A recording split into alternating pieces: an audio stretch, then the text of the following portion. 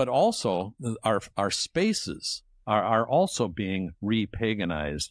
You may be aware of what happened in St.